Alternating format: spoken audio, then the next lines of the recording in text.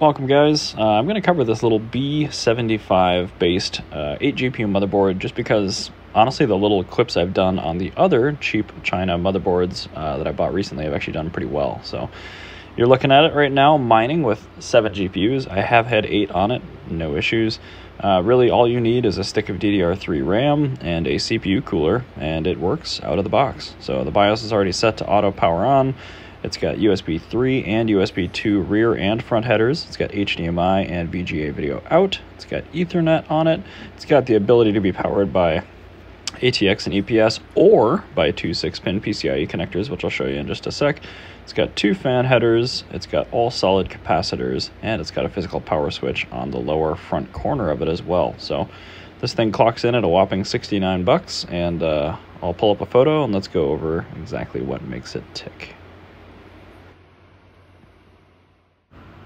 Well, hey guys, now that we've had a brief look at the motherboard actually installed and mining, I want to kind of go over a photo of it Buildzoid style, just to go over a few other interesting things about it.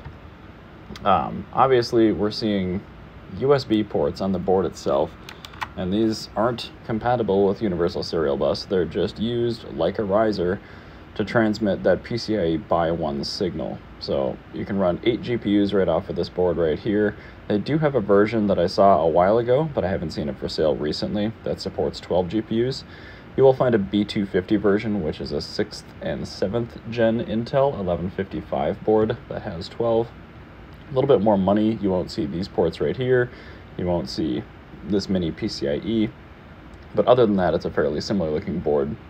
The reason why I wanted to cover this one, though, it's actually, I think, a little bit more interesting. So these 2 6-pin PCIe connectors, when I bought the board, I really thought that this was for supplemental power for the risers, for the actual GPUs, and it turns out it's not.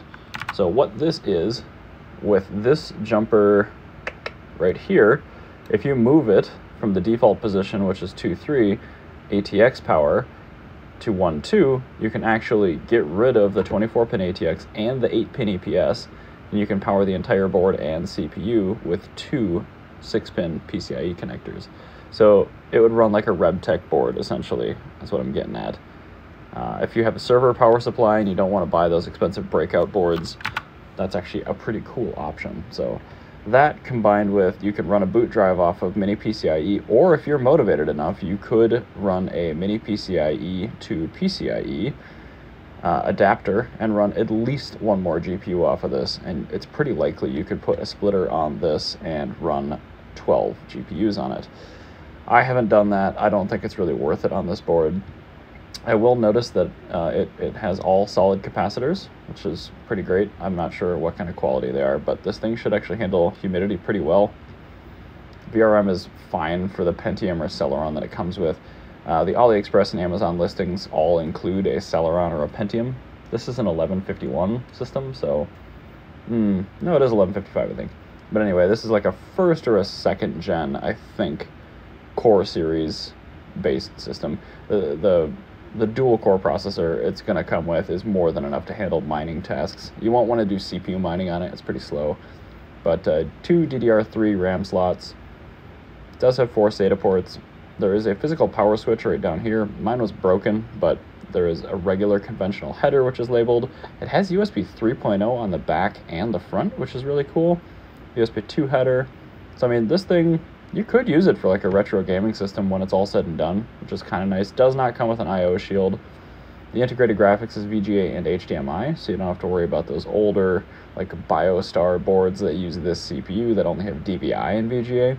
It's kind of annoying. It does have Ethernet. I don't know if it's 10100 or gigabit, and then 2 USB 2.0 ports on the back. Since these are usually shipped via Slowboat, it does typically come with a CR2032 battery preloaded, which is nice. The B250 versions usually don't. Those are being rushed over from China in massive quantities right now. But yeah, this board, I seriously just put a heatsink and fan on it, put some RAM in it, plugged in the GPUs, and away I went. But the main purpose of the video, again, was to tell you about this jumper, which gives you the settings right here, actually, for powering it with just PCIe. So I may give that a go at some point. But right now it's just being powered with ATX, as you saw earlier. So anyway, Hopefully that was a little bit insightful. I know there's a couple other little videos on this board out there, but nothing too crazy. So I've had really good luck with it. Works on AMD and NVIDIA GPUs. I'm sure it'll work fine with the upcoming ARC series of Intel chips as well. But fascinating pickup for, I think, $69 delivered. So I'll leave a link to it down below if you want to check one out. That is an affiliate link, so I get a cut and whatnot if you buy it. So just fair warning. Thanks for watching.